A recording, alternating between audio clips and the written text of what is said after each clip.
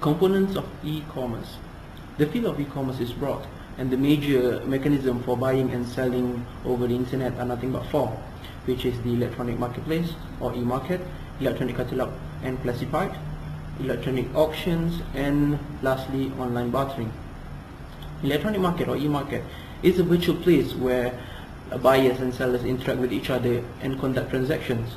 The conduct of e-market is similar to the real world, but however, computerized systems tend to be more efficient due to the updated information to both seller and buyer.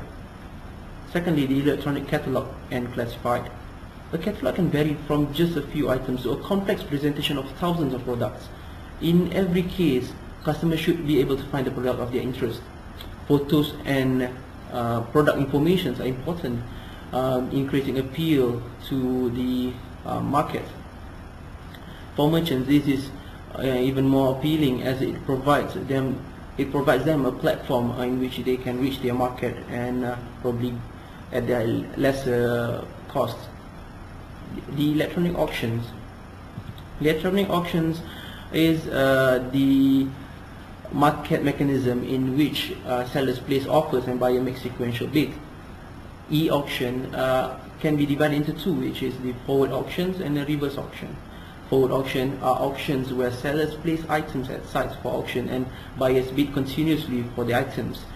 In contrast, reverse auctions have only one buyer, usually an organization that wants a product or service, and suppliers are invited to submit bids. Auctions can be used in B2C, B2B, C2B, e-government, and C2C commerce. Electronic bartering, on the other hand, is the exchange of goods and services without monetary transactions over the internet. Individuals to individuals bartering is one of the examples of it, which is the trade by exchanging one commodity to another between individuals. And there is also corporate e-bartering, where corporate barter focus on larger transactions, which is different from traditional retail-oriented barter exchange.